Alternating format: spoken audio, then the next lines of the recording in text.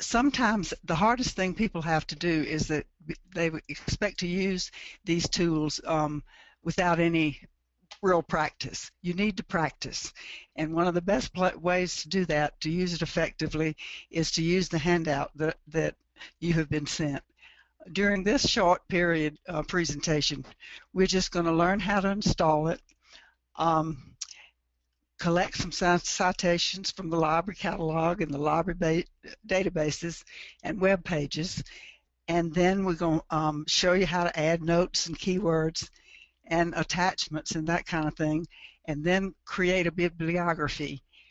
Zotero has a tool, an add-on that you can add, and that has directions in your handout so that you can paste citations into your document, and citations both in the bibliography and in the text of the document. I'm going to show you a little bit about that, but we're not going to really go into that in depth. That's a little bit more complicated. Zotero is a citation manager.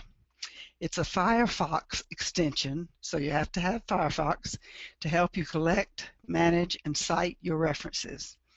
And it's easy to use and sits in the upper or lower corner of the Firefox browser, one or the other. And it allows you to attach notes and web and images to your citations and organize them into collections for different projects. The first thing we need to do is to install it. So if you'll open up your browser and go to www.zotero, you have to spell it right,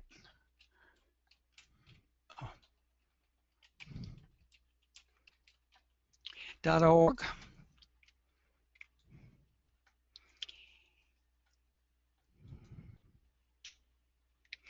And you'll see a big red button, download now. So if you'll do that, when you download Zotero, you will find that there is a little Z that appears up in your upper corner, or sometimes it's down in the lower right corner. On my screen, it's in the upper right-hand corner of my screen. So if I'm in, say, at the library website, it's still there. It appears always, but only in Firefox. They're beginning to work with the other browsers, but if you want it to work properly, you need to use Firefox at this point. You have to restart Firefox before your icon will appear. And here is the basic Zotero screen. When I click on that Z, my Zotero screen pops up at the bottom of my screen. This, as you can see, I've been using it for a whole lot of projects. In the basic screen, I'm going to go over just a little bit. The folder that says My Library will have all of your citations, all of your resources that you've added to the Zotero in that box. However, you can make folders.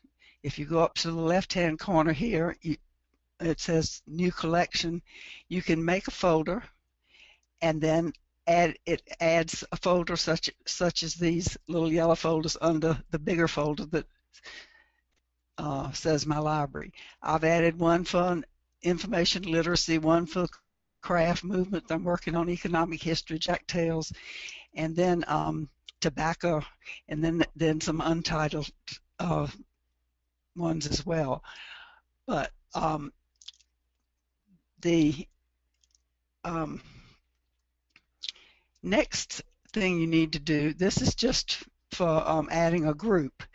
I can put out these files in a particular group if I wanted to, like I had several different ones involving the craft movement. You can put them into a group.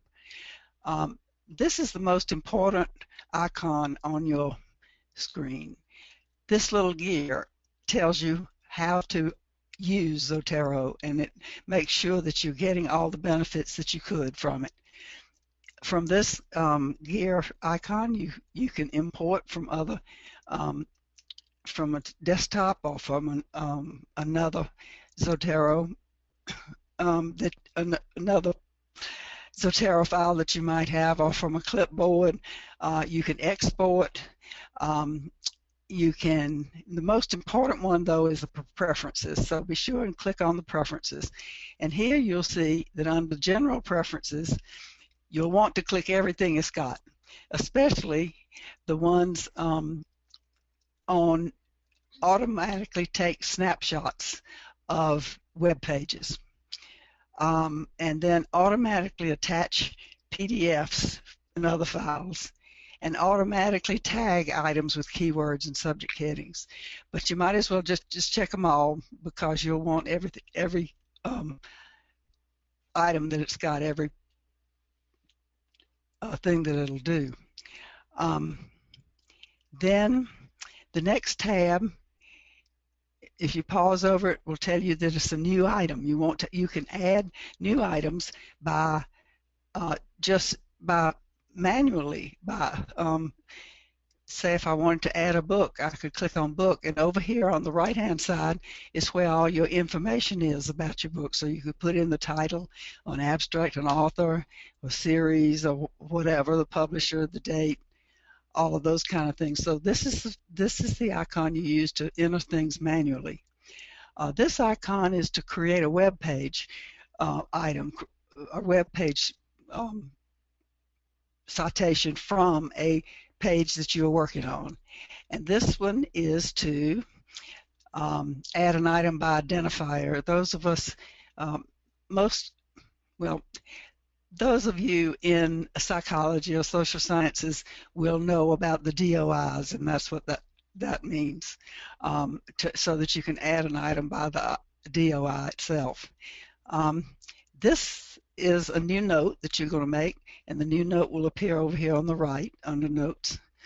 And this icon is for attachments. You can attach a snapshot of the current page, or a link to the current page, or a link to a file. And this little search spyglass here is how you search your library. So if you're looking for a particular thing, say I want to search this particular library, my own library, and I wanted to say I wanted the title to contain crafts, and I enter, I get all of the resources that I have, all of the citations that I have on crafts. Then the next one I wanted to talk about, this is another way to search the tags that you have. Most of you know what tags are, but on this box over here, it tells this is the main information about your book or whatever your resource is. This is a journal article entitled An Unexpected Enemy. It's got the author, the abstract, the name of the journal, and all of the information about it that came in. If I had made some notes about this, I can put them here. I can add them now. If I had added any tags, this automatically added some tags so that I can use one of these tags, and this article will come up.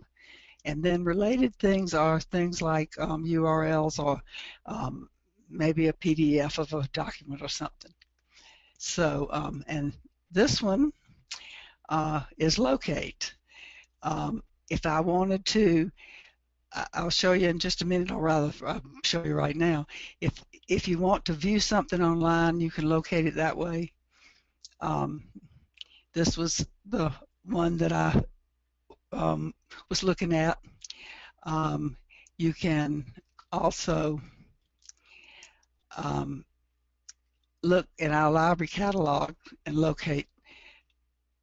I can search our library catalog from here, but to do that you have to do one more item from your gear down here under your preferences, and I should have told you all about this before. Under advanced, to be able to search our library from Zotero, you have to have a resolver for it. You can click on this search for resolvers and it might come up automatically for you, but this is the URL and it's written on your handout as well, on about the 3rd page, I think. And that will allow you to search our library from this particular place in Zotero. And then over here is, you can sync with the Zotero server. In the handout, I'll tell you how to sign up for Zotero online, and you can sync with the Zotero server here with this icon. This little icon is for toggling the tab modes, just toggle the tabs back and forth. But I wanted to make sure that we got the basics on the screen, on the Zotero screen itself. Any kind of tag can be attached, and they appear over here in the middle column. You can add your own keywords and tags as well as the ones that are automatically added. See over here under your library list are some of the tags that have been added automatically. They come up in subject headings in your results. Now, to start back to the basics, we want to add some books to our Zotero. So I go to our library catalog, and you can do it with a Zotero screen open, or sometimes I find I don't have enough room to do that. You can search with that app search. It works with app search, but I like to go to the classic catalog and search when I like to search for books and articles at different times. So if I'm looking for something on the subject of crafts,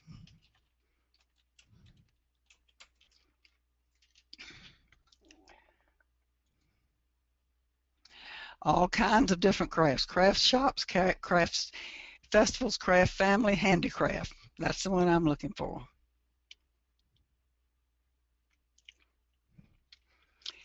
Handicrafts, Southern Appalachian region, Southern exhibitions, Southern history of crafts, 20th century, etc. So I click on the handicraft Southern, and I look. These are the books that I'm getting. Now I can, in your screen up here, in your your screen where the URL appears is a little folder. And if you pause over it, you'll see that it says Save to Zotero. If I click on this folder, it will allow me to save to choose which ones to save. It'll give me a list of all the ones that are up there. Well, it should have all of these, and I can select them all or just one.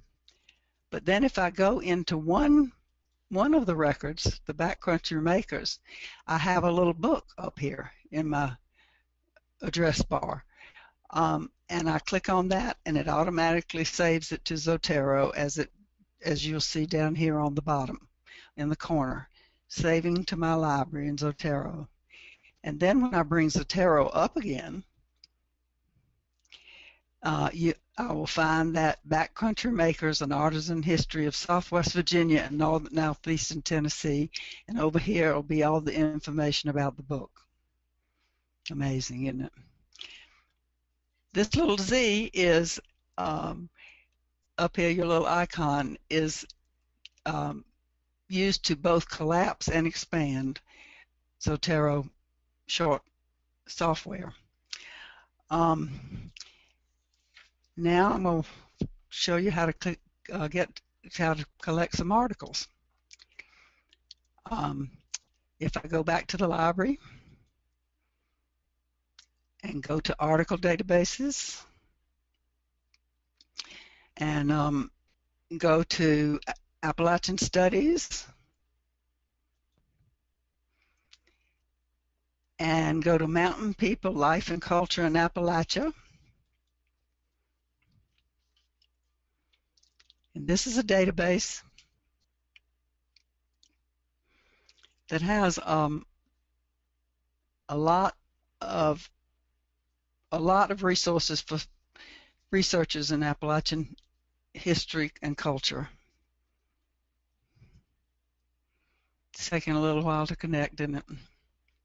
Surprise, surprise. This tells you about the collection, and it tells you that this collection is in Archives Unbound, which is a larger database. This is, I want to view all the documents in this life and culture, and I can search within that collection over here for crafts.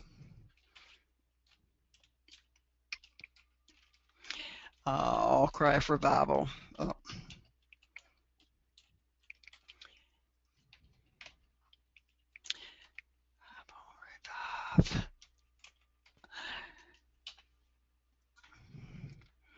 Nothing about that, so let's try crafts or handicrafts. Oh, come on.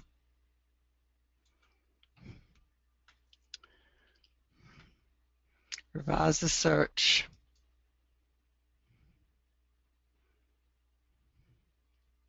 It's coming up slowly but surely.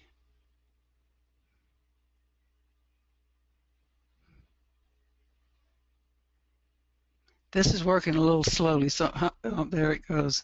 I'm going to try a different database, which will give you an example of some others as well. Let's go down to the academic search, which is one that everybody uses at some point. Well, sorry, I should have looked at this earlier.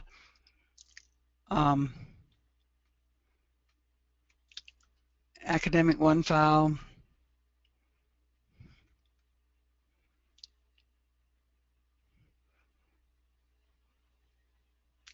It's a little bit slow today. And I'm going to look for articles in about the craft revival in academic one file.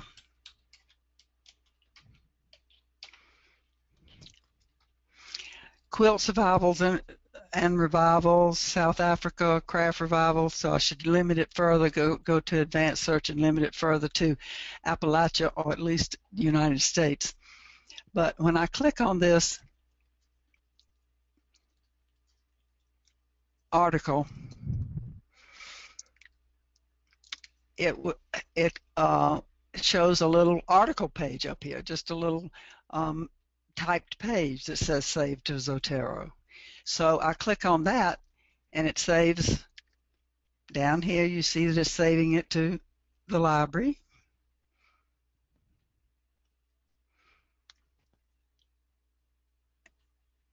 And then when I click on my icon here and bring up my Zotero library, it will be highlighted in there. It's a journal article, Quilt Survivals.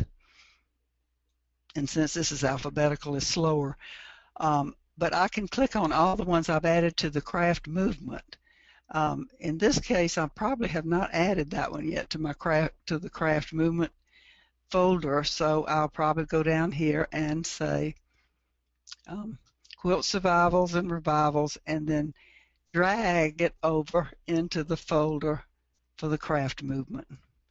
And then when I click on this, it will just have my articles about the crafts, not everything in my library. All right, we've done articles. Now let's try web pages. I'll go back to open up a new window and go back to Google, and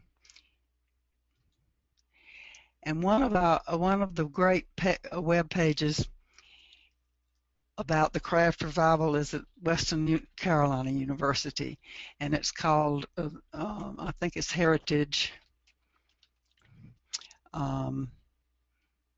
Craft Revival. All those words in there somewhere.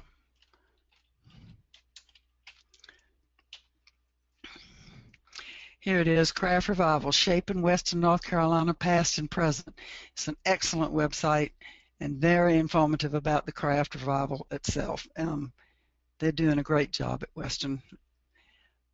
I want to save this web page to my Zotero library, so I'll pull it up and I will go to the little web one here that says create a web page item from the current page. That looks almost like a journal article, doesn't it? So it is creating it from the page and giving me the URL so I can get back to it easily and adding it to my library. All right, we wanted to talk a little bit about working with documents. I'm going to minimize everything but my, well, I was hoping to minimize everything but my Zotero library, but it won't hurt to leave that up, I guess. But I wanted to show you how to create a bibliography. I have over here on this screen a document. And to create a bibliography, I click on the gear again. And let's see, it's in preferences. No, this is rather tricky. You have to hold down the control key and choose what you want. Say I want it, well, I'm in the craft movement, so I want Jane Hicks Gentry, I want Doris Ullman, I want the craft revival, the Shaping Western North Carolina. I want to put all that in my bibliography. So this is in your handout, but it's the trickiest thing about Zotero because nobody tells you this until you read the instructions. You right-click it, and down at the bottom there's several things. Remove these items from collection, move them to trash, merge, export, and create bibliography from items. So I click on that, and then it asks me which style I want, and then how I want to save it as HTML, and then I tell it OK, and then it asks me where I want to save it. So I put it on my desktop,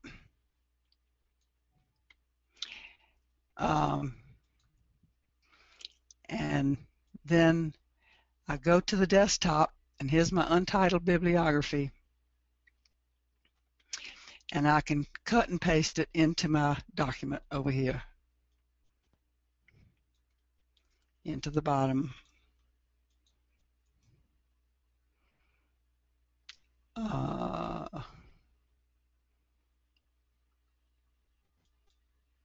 It looks kind of funny with all of those percentages, but that's sometimes how websites do, and I usually take this much off of it. And then they also, Word has, I'll go back to here. Oh, you're not seeing this screen, are they? All right. Here's the Word file, and I'll show you a little bit about when you download the plugins for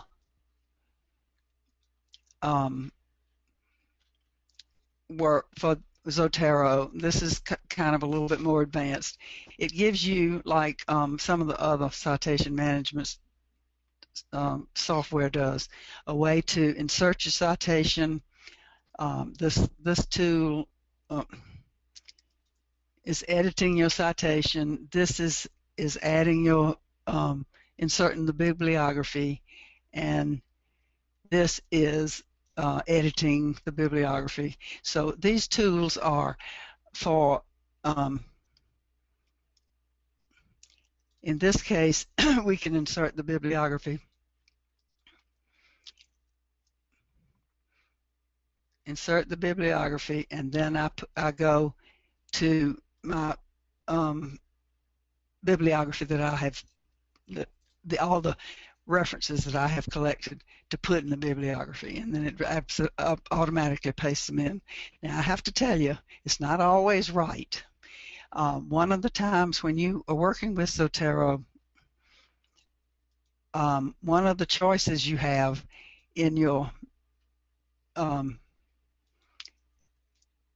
within your preferences here is that you can choose, here's the sync, that syncs to your online collection, and this is an export way to export, is in your site box. You can choose which It tells you to install the word add-in, and then you can choose which citation style that you'd like for your resources to be cited. Okay, that's about enough I think you can handle for one day. And so if you have questions, please enter them, but let me say one more thing. Very often I get a lot of questions about people who wanted to use Zotero and think all it takes is 5 minutes to figure it out. It takes a little effort on your part as well. EndNote takes even more effort on your part. So if you want to use it, do plan on spending some time on playing around with it and figuring out what it'll do.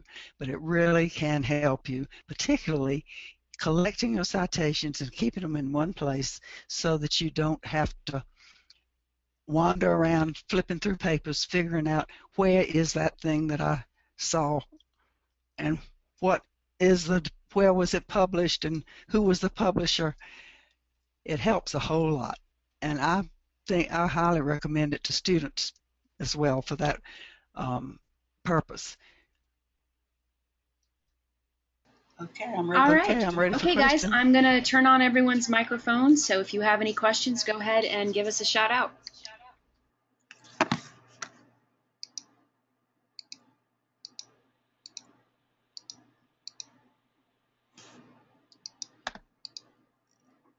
Hi, can you hear me? Hi, this is Paulette Marty.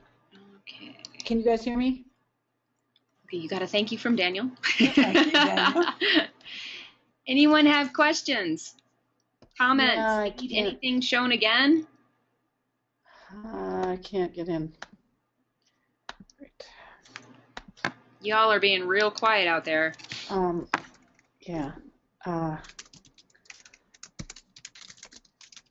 Okay. Okay, Paulette, what's your question?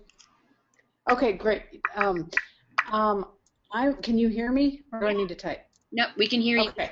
I can hear you. Great. I'm just wondering, so does that mean that I can only use this when in Firefox? I can only access it through Firefox, or is there a way to download it onto my computer? Yes, but you can download it onto your computer. But to bring it back up, to bring Zotero, you can download the information on your computer. But to use it, you have to have Firefox right now. They're working on trying to get the other browsers to work with it, but I have not had much success with that. I tried that before this workshop to see if it would work, but pretty much you have to pretty much use Firefox. However, you can export all of your references with a USB drive, and then download Zotero. It only takes a few minutes on any computer that you're working on, including the laptop.